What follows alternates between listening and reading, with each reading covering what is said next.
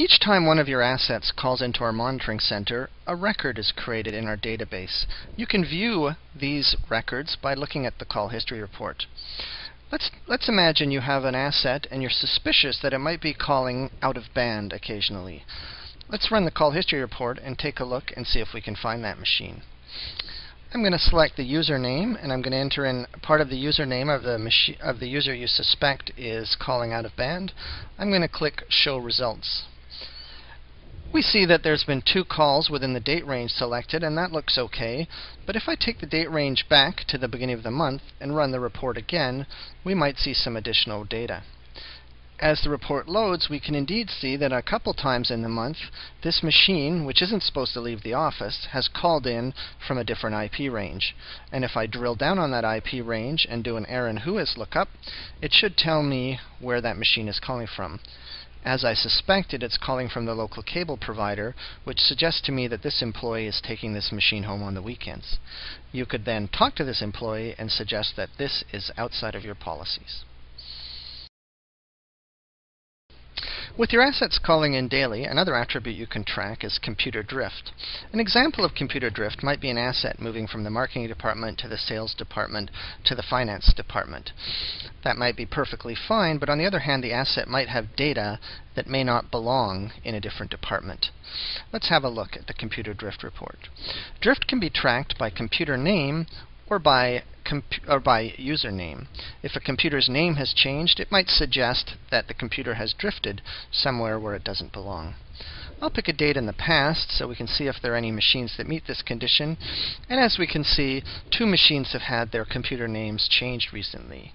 You may want to go track these machines down and make sure they haven't turned up in a place where they don't belong.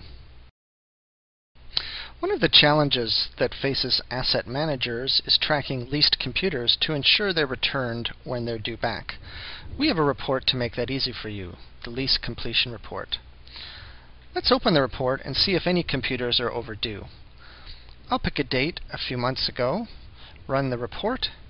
It'll query the database and tell us that this particular computer was due back 53 days ago.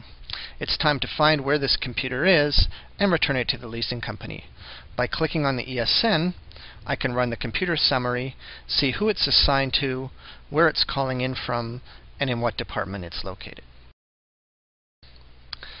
If your assets have supported hardware, you can also view geolocation reports for your computers. Let's take a look at the computer location report. This report provides data on the physical location of your assets on their last agent call. As you can see, this asset is obviously in the downtown core, but these 2 assets are out of the office, and it appears they might even be on a boat. This might indicate to you that something suspicious is happening with these assets, and you may wish to investigate. In addition to viewing the locations of multiple assets on their last agent call, you can also view the location history of a specific asset. Let's take a look at that report. I'm going to choose a specific computer from my list of computers, and I'm going to take the date range back a little bit, and I'm going to run the report. As you can see, this particular asset has mostly been in the downtown core, but at some point it journeyed out into the suburbs.